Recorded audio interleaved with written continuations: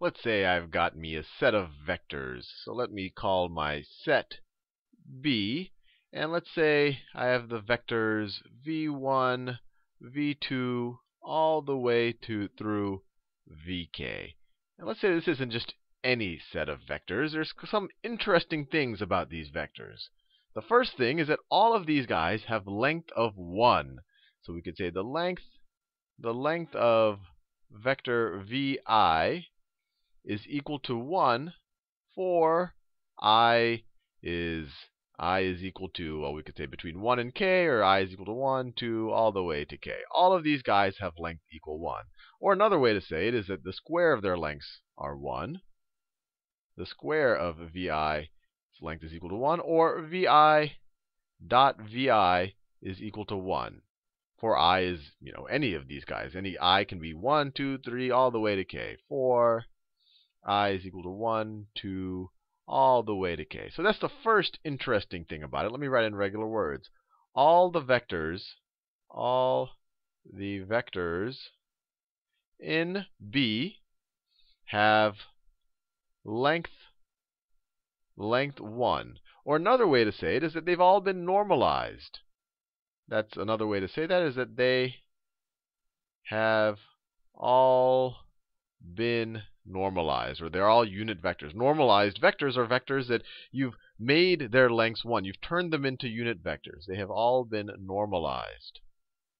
They have all been normalized. So that's the first interesting thing about my set B. And then the next interesting thing about my set B is that all of the vectors are orthogonal to each other. So if you dot it with itself, so if you dot a vector with itself, you get length 1.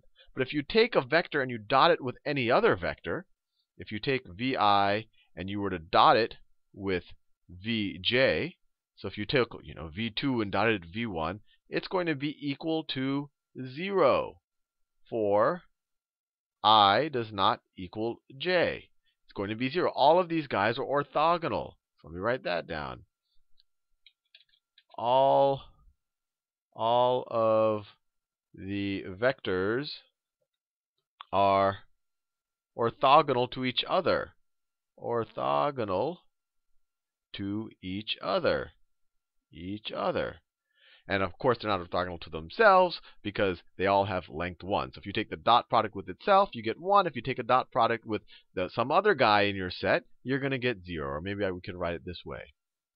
Vi dot vj for all the members of the set is going to be equal to, it equals 0 for I does not equal j. And then if these guys are the same vector, I'm dotting with myself, I'm going to have length 1. So it would equal length 1 for I is equal to j.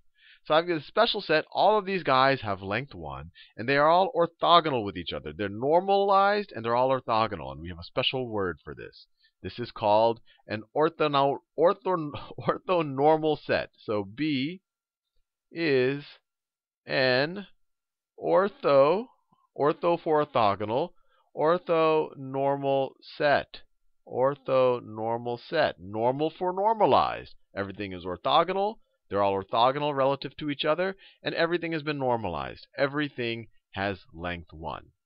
Now, the first interesting thing about an orthonormal set is that it's also going to be a linearly independent set. So if B is orthonormal, B is also going to be linearly independent. And how can I show that to you? Well, let's assume that it isn't linearly independent. Let's assume, so they're clearly all of, let me take vi and let me take vj that are members of my set, and let's assume that I does not equal j. Now, we already know that's an orthonormal set, so vi dot vj is going to be equal to 0. They're orthogonal. These are two vectors in my set. Now, let's assume that they are linearly dependent. I want to prove that they're linearly independent, and the way I'm going to prove that is by assuming they're linearly dependent and then arriving at a contradiction. So let's assume that vi and vj are linearly dependent. Linearly dependent. Well, then that means that I can represent one of these guys as a scalar multiple of the other, and I can pick either way. So let's just say, for the sake of argument, that I can represent vi. Let's say that vi is equal to some scalar c times vj. That's what linear dependency means, that one of them can be represented as a scalar multiple of the other. Well, if this is true, then I can just substitute this back in for vi, and what do I get? I get c times vj, which is just another way of writing vi, because I assumed linear dependence.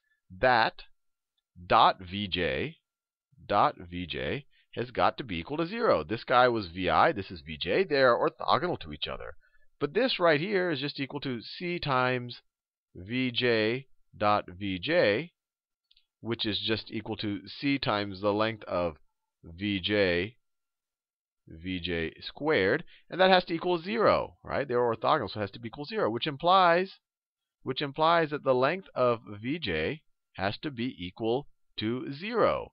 If we assume that this is some non-zero multiple, and this has to be some non-zero multiple, I should have written it there. C does not equal 0. Why does this have to be a non-zero multiple? Because these were both non-zero vectors. This is a non-zero vector, so this guy can't be 0. This guy has length 1. So if this is a non-zero vector, there's no way that I could just put a 0 here, because if I put a 0, then I would get a 0 vector. So C can't be 0. So if C isn't 0, then this guy right here has to be 0. And so we get that the length of vj is 0, which we know is false. The length of vj is 1. This is an orthonormal set. The length of all of the members of B are 1. So we reach a contradiction. This is our contradiction. Vj is not the 0 vector. It has length 1. Contradiction. So if you have a bunch of vectors that are orthogonal and they're non-zero, they have to be linearly independent, which is pretty interesting. So if I have this set, this orthonormal set right here, it's also a set of linearly independent vectors, so it can be a basis. It could be a basis for a subspace. So we can say, let's say that B is the basis for some subspace V, or we could say that V is equal to the span of, let me write it this way, the span of V1, V2, all the way to Vk. Then we call B, if it was just a set, we call it an orthonormal set, but it can be an orthonormal basis when it spans some subspace. So we can say that B is an orthonormal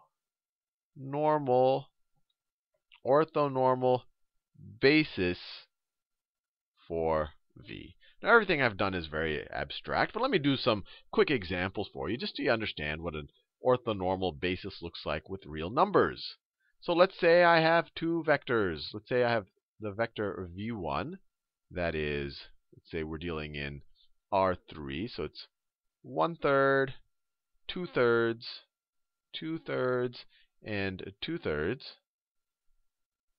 And let's say I have another vector v2 that is equal to 2/3, 1/3, and minus 2/3. And let's say that B is the set of v1 and v2. So the first question is what are the lengths of these guys? So let's take the length. The length of v1 squared is just v1 dot v1, which is just 1/3 squared, which is just 1/9, plus 2/3 squared, which is 4/9, plus 2/3 squared, which is 4/9, which is equal to 1. So the length squared is 1, then that tells us that the length of our first vector is equal to 1. If the square of the length is 1, you take the square root, so the length is 1. What about vector 2? Well, the length of vector 2 squared is equal to v2 dot v2, which is equal to, let's see, 2/3 squared is 4/9, plus 1/3 squared is 1/9, plus 2/3 squared is 4/9. So that is 9/9, which is equal to 1, which tells us that the length of v2 the length of vector v2 is equal to 1. So we know that these guys are definitely normalized. We could call this a normalized set. But is it an orthonormal set? Are these guys orthogonal to each other? And to test that out, we just take their dot product.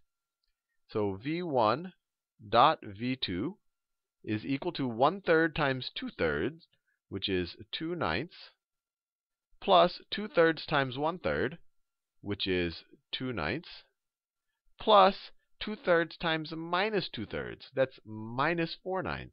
Minus 4/9. 2 plus 2 minus 4 is 0, so it equals 0. So these guys indeed are orthogonal. So B is an orthonormal set. Orthonormal set. Orthonormal set. And if I have some subspace, let's say that V is equal to the span of V1 and V2, then we can say that the basis for B, or we could say that B is an orthonormal basis for V.